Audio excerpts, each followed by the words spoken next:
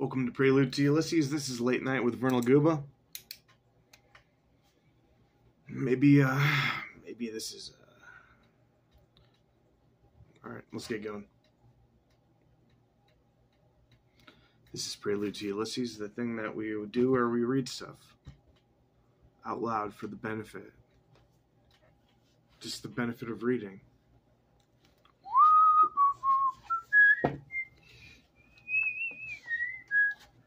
I don't think I'm going to read this one. Oh, but I need to. It's kind of long.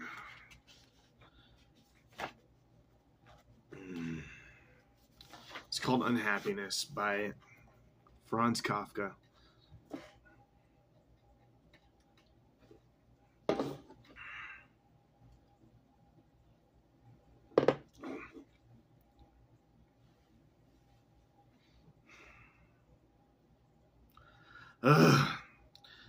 Unhappiness.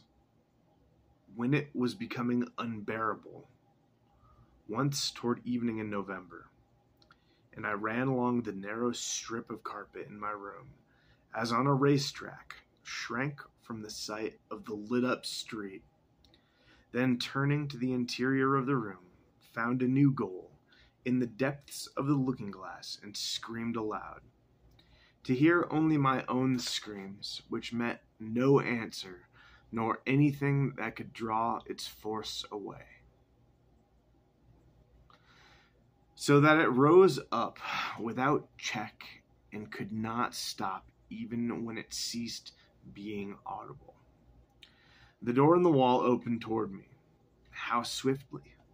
Because swiftness was needed, and even the cart horses down below on the paving stones were rising in the air, like horses driven wild in battle, their throats bare to the enemy. Alright, so one paragraph of Unhappiness. So when it was becoming unbearable, we can assume he means his own depression or unhappiness. Kind of is a manic, unhappy person and will trace circles in his carpets, running in circles. Perhaps saw something in a looking glass. I don't know if that's a mirror glass or glass, and screamed aloud. Maybe their own face, or maybe their future. Maybe, what's a looking glass for? Is that a thing that people have?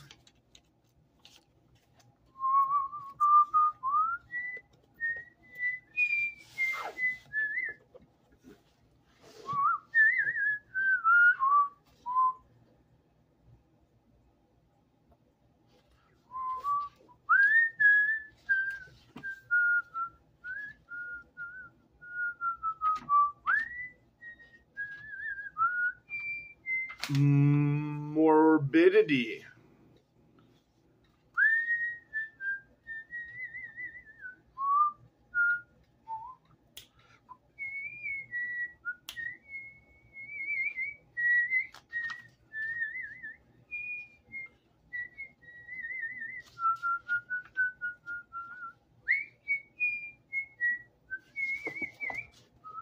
For my sighted viewers, I'm showing a picture of what they think a mandolin player looks like. I don't think that's how most people play the mandolin. With your hand out, strumming it. Do I have a mandolin?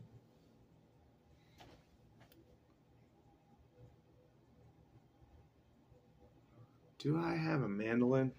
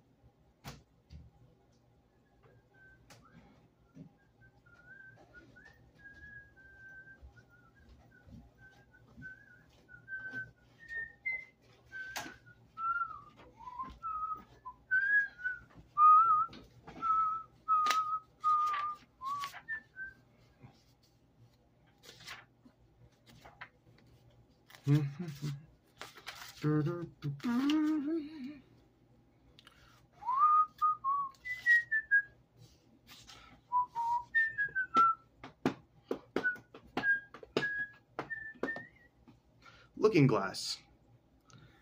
A mirror.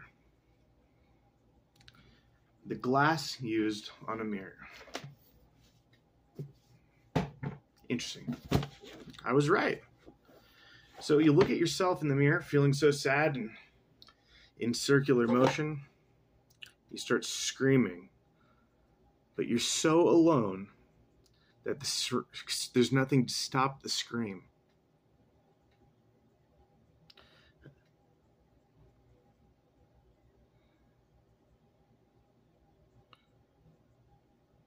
And then it's so crazy, it blew the window open.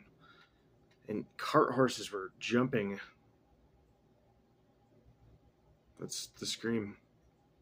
Like a small ghost, a child blew in from the pitch dark corridor where the lamp was not yet lit and stood in a tiptoe. It stood a tiptoe on a floor board and stood a tiptoe on the floorboard that quivered imperceptibly.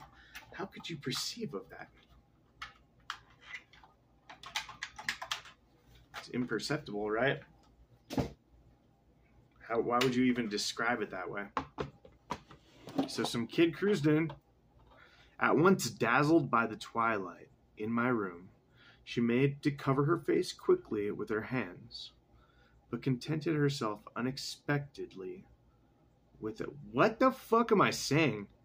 At once dazzled by the twilight in my room, she made to cover her face quickly with her hands, but contented herself unexpectedly with a glance at the window, where the mounting vapor of the street lighting had at last settled under its cover of darkness behind the crossbars. With her right elbow, she supported herself against the wall in the open doorway and let the draught from outside play along her ankles, her throat, and her temples.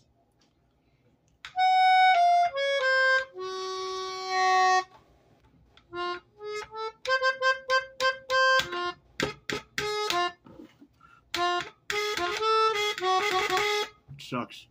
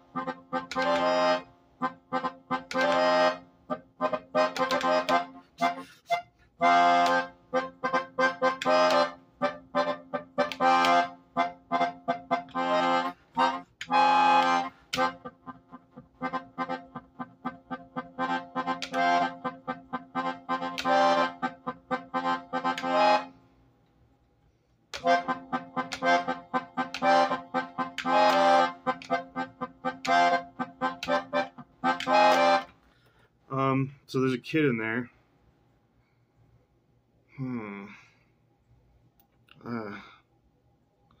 like a small ghost, a child blew in and was staring out the window or something. I don't know. I gave her a brief glance and then said, "Good day," and took my jacket from the hood of the stove, since I didn't want to stand there half undressed. What is this?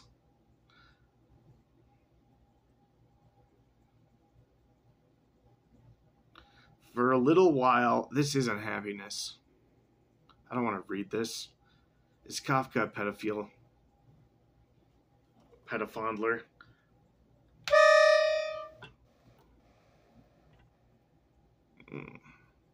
For a little while, I let my mouth hang open so that my agitation could find a way out.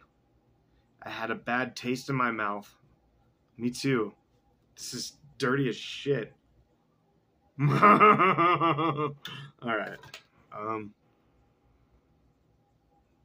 My eyelashes were fluttering on my cheeks. What?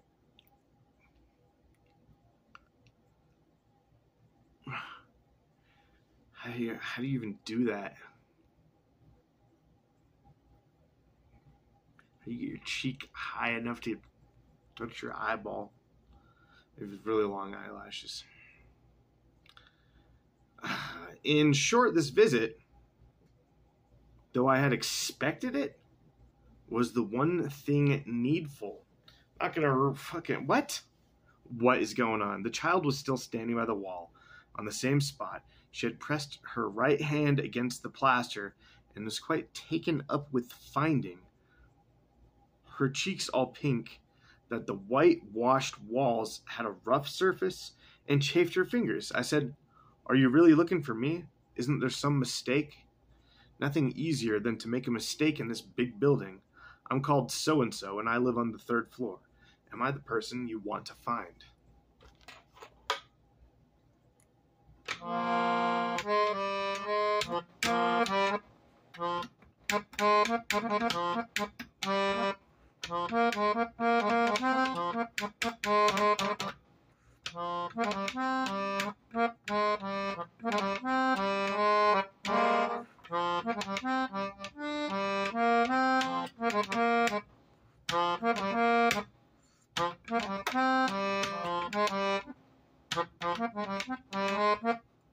Okay, wait.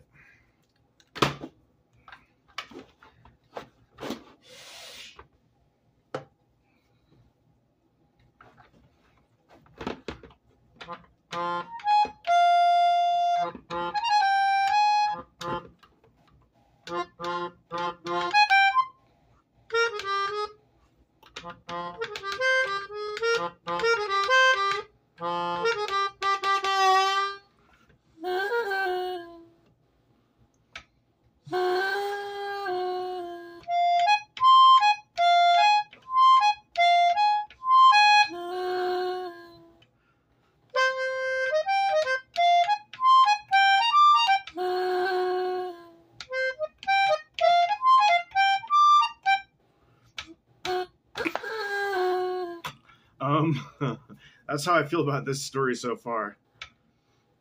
The malign fart that is this note. The rusted reed that farts.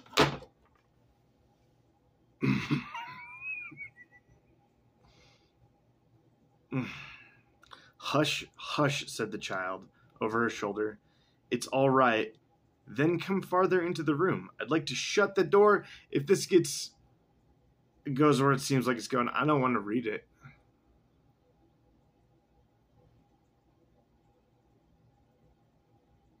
Just screaming into the air, and then that means what? You've summoned a child? Is that how babies are made?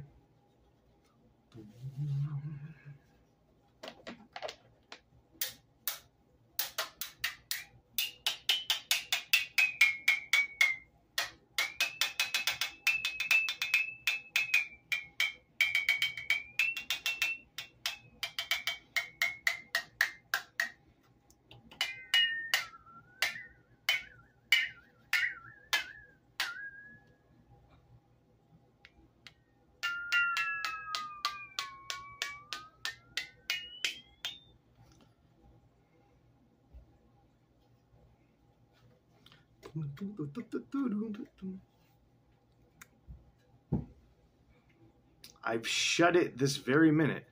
Don't bother. Just be easy in your mind. It's no bother, but there's a lot of people living on this corridor, and I know them all, of course. Most of them are coming back from work now. If they hear someone talking in a room, they simply think they have a right to open the door and see what's happening. They're just like that.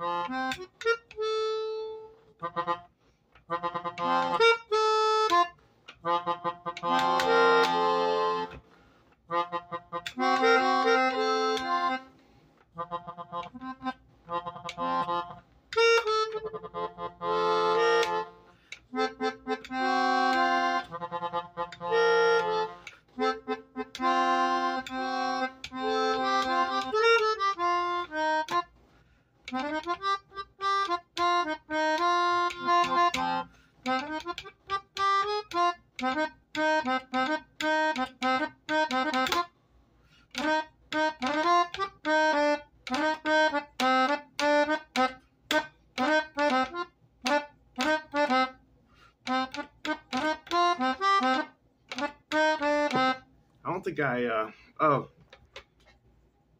corridor. They want to come in and they want to come in and see what's happening. They're just like that. They've turned their backs on the daily work, and in their provincially free evenings, they're not going to be dictated to by anyone. Besides, you know that as well as I do. Let me shut the door.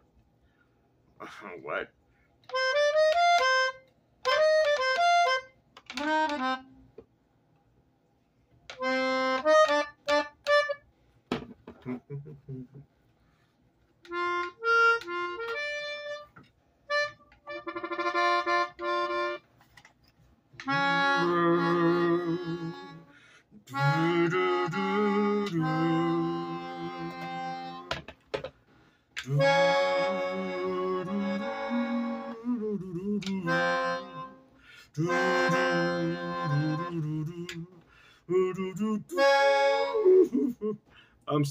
I'm sorry. I forgot what we were doing here.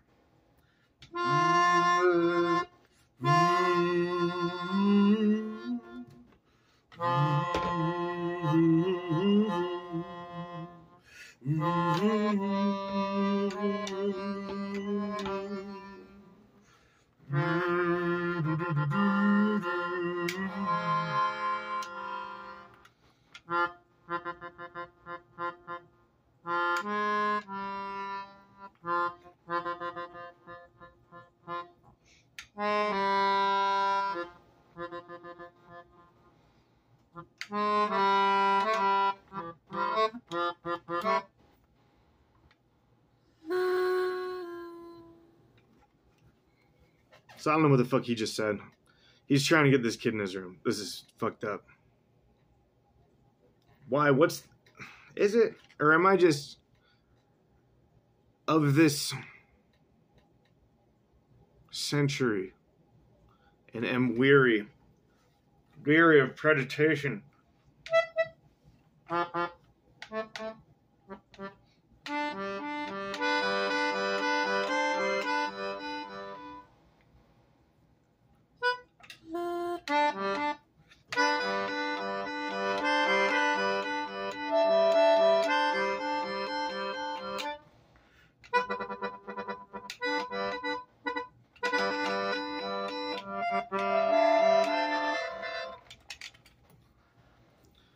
Why? What's the matter with you? I don't mind if the whole house comes in.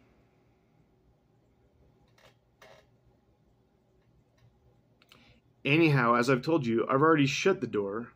Do you think... What? Anyway, I don't mind if the whole house comes in. I've already shut the door, and do you think you're the only person who can shut doors? I've even turned the key in the lock. I think this is the kid talking. That's all right, then. I couldn't ask for more. You didn't need to turn the key either, and now that you're here, make yourself comfortable. You are my guest.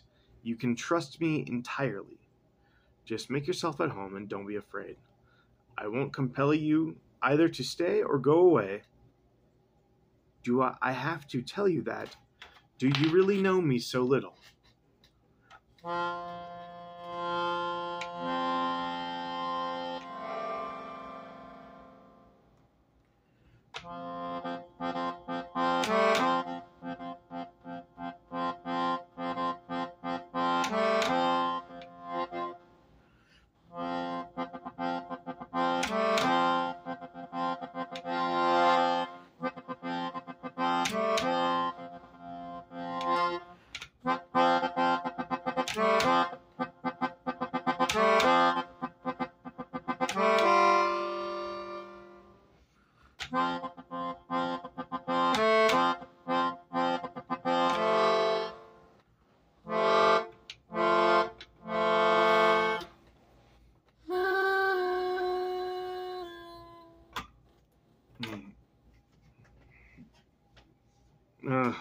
No, you really didn't need to tell me that. What's more, you shouldn't have told me. I'm just a child.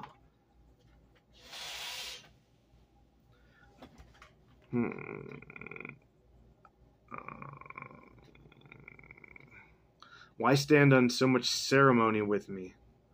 It's not as bad as that, child, of course, but not so very small. You're quite big.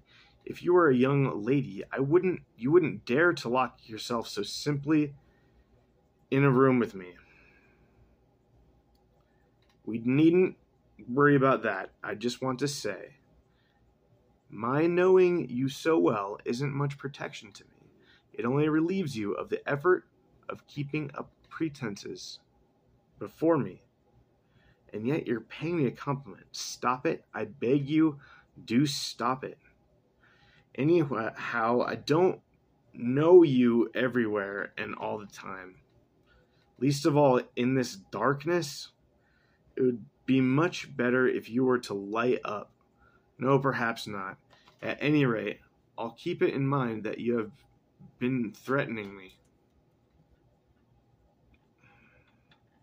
What? Am I supposed to have threatened you?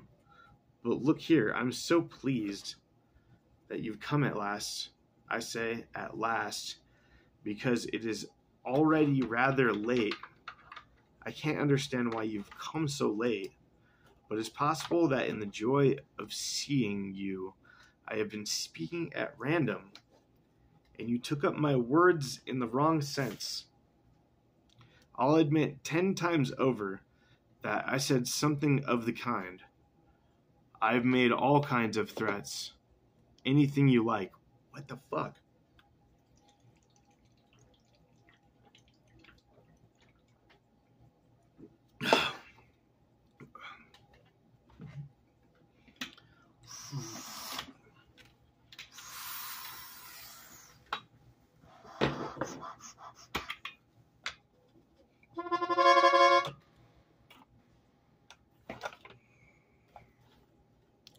Only no quarreling, for heaven's sake. But how could you think of such a thing? How could you hurt me so? Why do you insist on spoiling this brief moment of your presence here?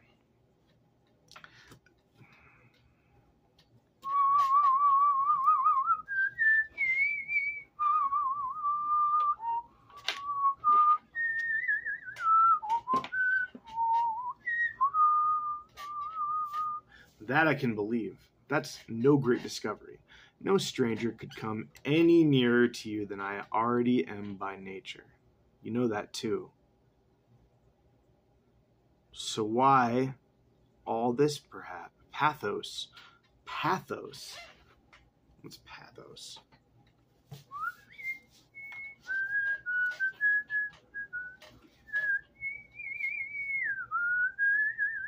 pseudomorph. It's an irregular or unclassifiable form. Number 2, a mineral having the outward appearance of another mineral that it has replaced. What are we looking at? Power washer. Pathos. Poultry, popcorn, pop fly. Nice. PowerPoint? No. No. Pasta. Paradigm? Pathos.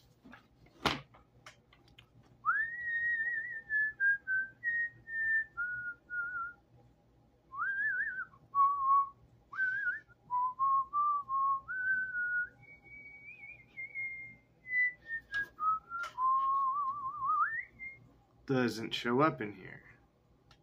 Oh, yes, it does. Maybe I've been misspelling things and thinking they weren't in the dictionary. Pathos. Number 1, the quality or power in life or art of evoking a feeling of pity or compassion. Number 2, pity. I think pity and compassion are not always intertwined. You can be compassionate and pitiful, but you can't be pitifully compassionate. What the fuck are you saying? What is the difference between pity and compassion? Pity is a feeling of empathy about a person, a negative feeling of empathy, being like, I'm glad, or that sucks for that person. Feeling sad for somebody because something's, I don't know, pity's not loss. It's not accepting grief, right? Pity is like unearned. Well, I don't know. Or no, it's like earned. What is pity? It's like when someone deserves pity, because you deserve pity, right? What is pity? It's not when you feel bad about someone. That's compassion. Compassion is when you have empathy and feelings of something. It could be positive or negative. Like if you're you can feel pity as a part of feeling compassion. But pity in itself is something else. Pity. What does pity mean? I can't describe it at all. Pity is when you... Who would you pity? I guess someone who is causing their own problems. Right? We're all a little pitiful, aren't we?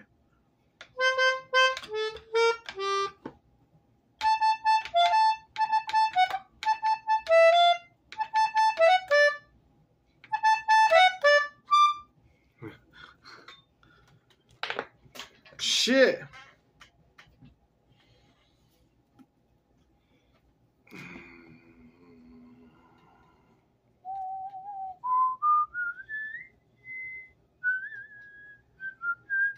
If you're only wanting to stage a comedy, I'll go away immediately. What? You have... I'm trying to do different voices for the different people talking. Maybe that's a clear thing. Maybe it's not. What? You have all the impudence to tell me you make a little... What the fuck is this? What? I don't want to look up impudence. I don't think that's a word I want to know. Fuck that word. Impudence? Full of pudding. That's what it means. If you're... What? You have all the impudence to tell me... All filled with pudding to tell me that? You make a little too bold after all. It's my room you're in. Maybe Russia's just like a fucking zoo of people cruising in and out of each other's houses. Zoo? No, that's not the right word. Like, no one has a house. It's all just temporary where you're at. maybe Russia's a nomad nation. I don't know. What do you know about Russian houses? I live in one. This is a Russian house. But, what? Okay.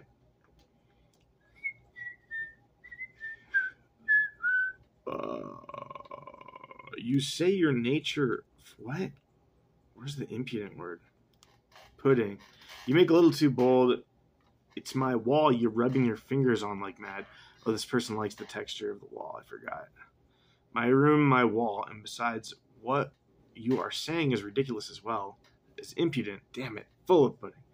You say your nature forces you to speak to me like that?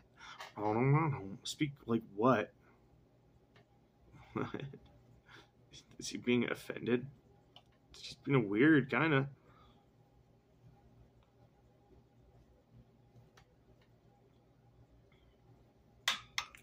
Your nature forces you. That's kind of your nature. Your nature is mine. And if I feel friendly to you by nature, then you mustn't be anything else. What? I control you with my presumptions. My presumptions should not control reality. They shouldn't. For realsies. Oh my god. This will take forever. It's like 40 more pages.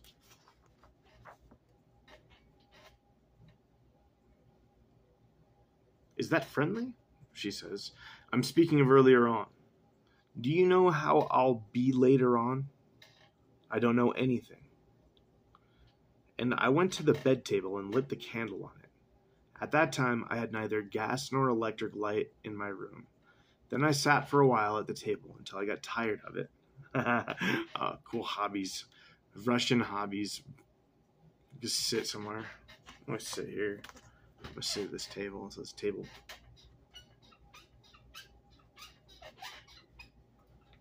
Squeaks. This table's going to break someday. What were you talking about? Oh, just sitting at tables. How boring is that? Then I sat for a while at the table till I got tired of it. Put on my greatcoat.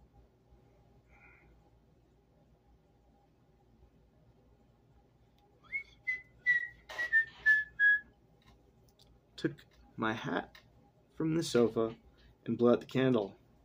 As I went out, I tripped over the leg of a chair. On the stairs, I met one of the tenants. So he just left this kid in his room? On the stairs, I met one of my tenants from my floor. Going out again already, you rascal? He asked, pausing with his legs firmly straddled over 2 steps. What can I do? I've just had a ghost in my room. You say that exactly as if you had just found a hair in your soup.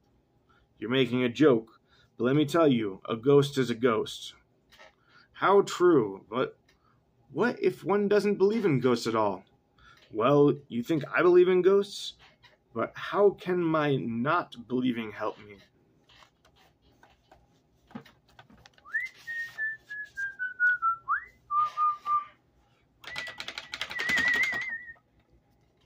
Quite simply, you don't need to feel afraid if a ghost actually turns up. Oh, it's only a secondary fear. I think I switched the voices. Just relax, don't worry. The real fear is a fear of what caused the apparition. And that fear doesn't go away.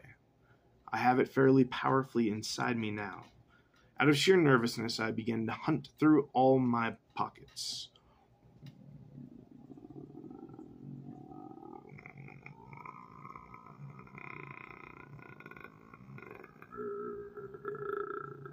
But since you weren't afraid of the ghost itself, you could have easily asked it how it came to be there. Obviously, you've never spoken to a ghost, but one never gets straight information from them. It's just a hither and thither. These ghosts seem to be more dubious about their existence than we are. And no wonder, considering how frail they are. But I've heard that one can fatten them up. Well, how informed you are. It's quite true. But is anyone likely to do it? Why not? If it were a feminine ghost, for instance, said he, swinging onto the top step. Aha, said I, but even then, it's not worthwhile. I thought of something else. My neighbor was already so far up the up that in order to see me, he had to bend over the well of the staircase. You hear how I can snap my fingers? Neat. It's a trick I learned.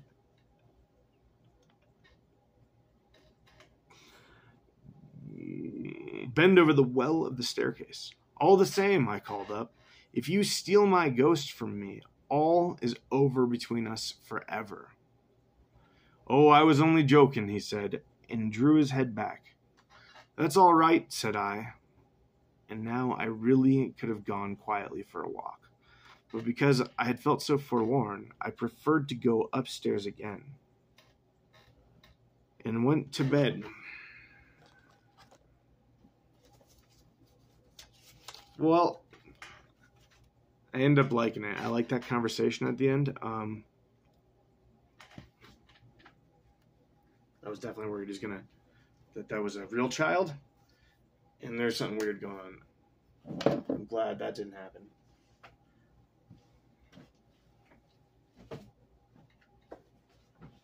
I ended up liking it. I'm very surprised. Kafka's not my boat of tea, not my tea boat, you know what I mean? I did have a mandolin. I feel like I need a pick for this.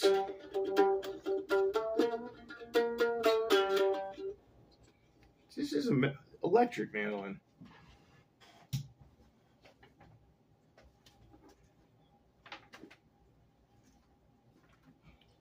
There's a pick.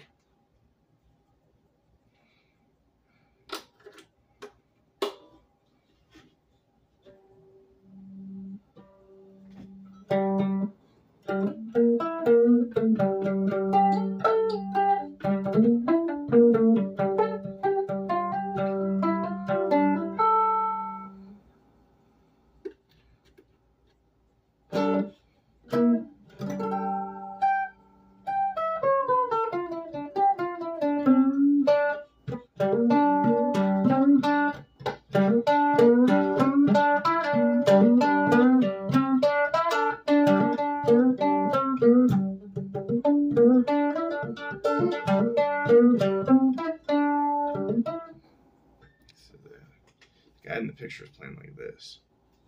Looks a lot like me, actually.